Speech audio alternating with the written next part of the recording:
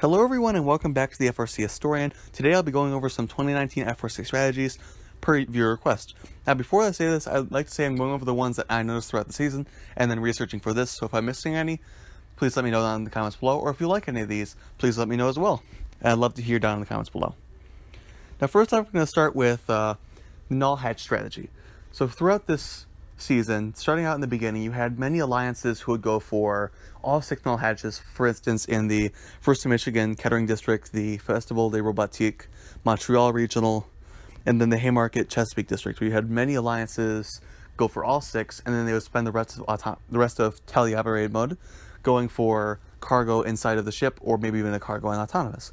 This would work out as for most of week 1, you wouldn't have any points or ceilings breaching out over 100 points, and thus the need for Null Hatches was much higher, as it would be much more convenient for your alliance to score cargo all match, and then maybe put on a few rocket hatches. They have to put hatches onto every single cargo ship and then score. Although that would give you 2 points more, it would take a lot more time, and the other alliance would already be going for that, would already be going for the Null Hatch bonuses.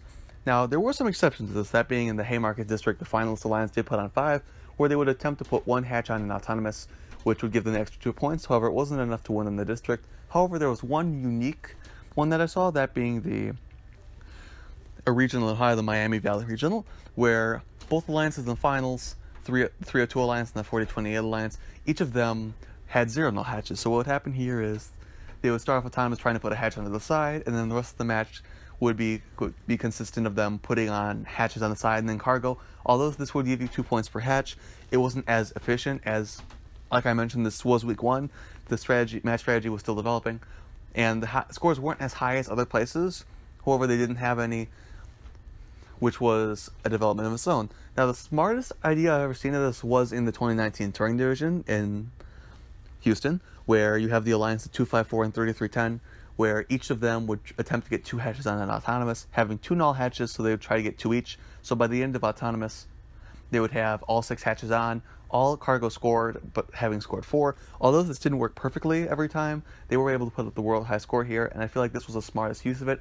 Another smart use of this was in the 1st Michigan District Championship, where an alliance was able to put on a hatch on its own, and then pick up a cargo from the start of the match to score it somewhere else, say somewhere else in a Null Hatch.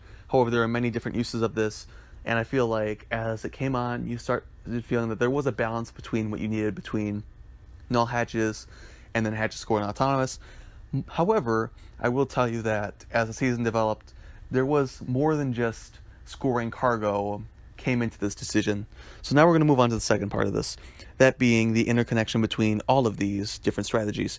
Let's look at defense, which was very important this year, and saying that defense was only a little bit important would be the understatement of 2019, as defense was, although it was limited to 1 bot, it was incredibly necessary. Now, there are 3 ways you could use your second bot.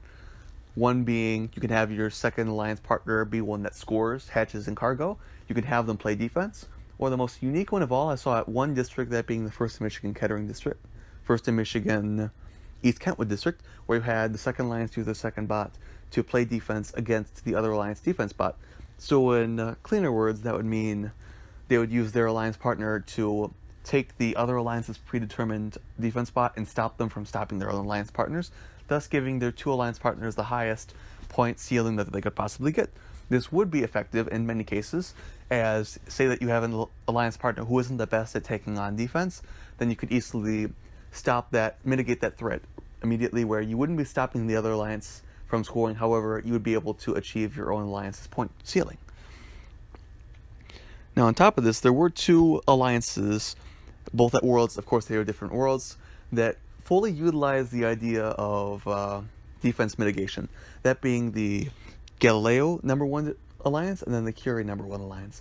Now for Galileo, this was the alliance of teams 971 and 179, what I call the Palindrome Alliance, where them alongside 498 would take care of their division, and then some matches of Einstein where they would win their own matches by 971 taking on a rocket, 179 taking on a rocket, and then 498 playing defense, where if another defense bot were to go up to either 179 or 971 and try and stop them from scoring, the other alliance partner would score whereas the one being defended upon would try their hardest. Now 498 also played a massive role in this, where they would play defense against the other alliance, that being that if only one robot was able to score, it would only be one robot on both sides, and the 971-179 powerhouse was good enough to make it all the way to Einstein, when losing one match on the way there, and then do incredibly well on the Einstein field as well, which was a very great alliance that I wanted to see do incredibly well. Now the other one being the Curie Division in Detroit. Now in Detroit, the Curie Division #1 alliance was one that I personally wanted to succeed, as it had the dynamic duo of 2056 and 1114. However, there was an incredibly powerful alliance of 195 and 3538 in the #4 alliance, who was able to take them down in the semis. Why is that? Because although they each tried their own rockets to take a hand at that, their own the #4 alliance's defense bot was able to take down 1114, limiting their score such that they were unable to make it on to the finals and possibly Einstein Field. And the #4 alliance was an incredibly powerful one, and they easily deserved their rank on the Einstein Field, being the only team to have beaten the Tesla alliance, actually, if you did not know, because they won twice, they tied twice, and they only lost to the Curie Division.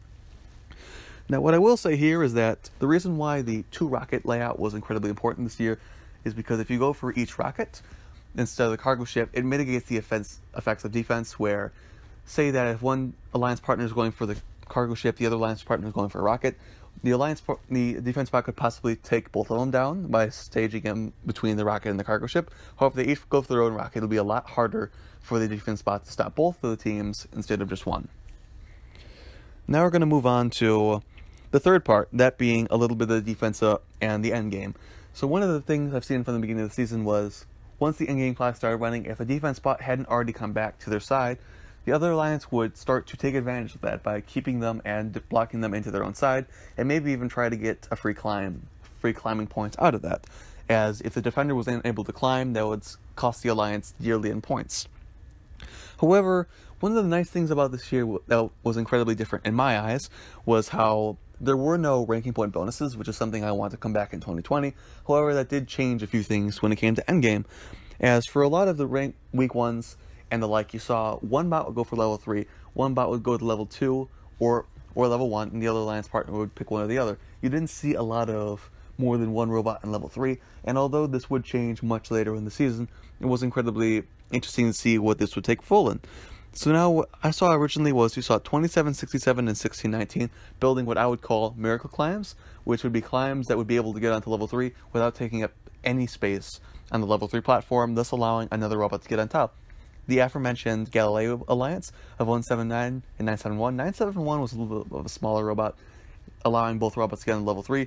However, 1619 and 2767 were able to get up with another alliance partner, be able to get up there fully, so you had 2 robots up on level 3. Now, however, although this was a tremendous achievement, there are 2 robots of this year that I saw, of course, in the competition season, which you really have to give credit to, those being 1678 and 5026, where you saw at the Central Valley Regional one of the most definitive endgames of all time, in the finals, where you had 2 alliances, 1678 on one, 5026 on the other, where both robots could pull off triple level climbs. However, only 5026 tried it in the finals matches, and it was very glorious to see both of them do that. And it was one of arguably the most interesting endgames up until Einstein itself, where the aforementioned Turing division of 254 and 3310, along with 6986, asked the world what it truly meant when they would say there's not enough space on level 3, where all 3 of those robots were able to get up because of miracle climbs and the space they were able to allocate. Thus, also being an alliance being able to get 3 people up there, which was incredible at that time, especially not with a buddy climb.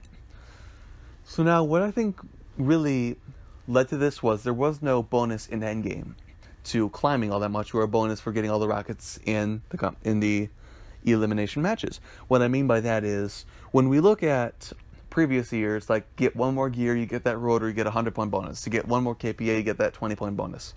Or for the breach bonus or the capture bonus in 2016.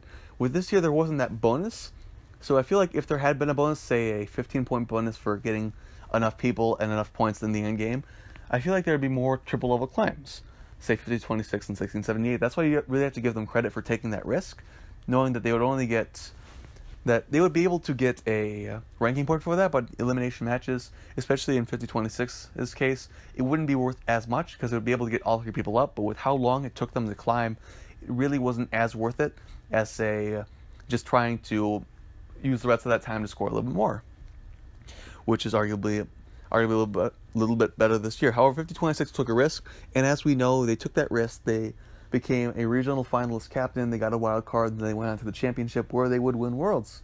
Of course, that wasn't known at the beginning when they decided to go for a triple level climb.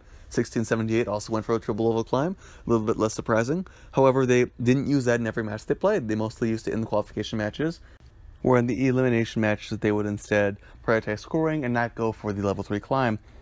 One thing I must say about 2019, though, was it was incredibly interesting with all of the different match strategy. And one thing that we have to say about this game that we can't say about many others is that we did get a championship, that being Detroit, where you didn't have any rank 1 alliances making it to Einstein. This was an incredibly interesting feat. It doesn't happen very often, if, well, ever. And there were some very powerful rank 1 alliances at the Detroit Championship, to be completely honest. And much in part due to the strategies of 2019, this really did help some lower ranking alliances to make it to the Einstein field and have a very interesting Einstein at both championships. Thank you all for watching. This has been the FRC Historian. Please share this with other people if you want to get them involved or have them learn more about FRC. I will saw this as a success if someone learned something today about FRC.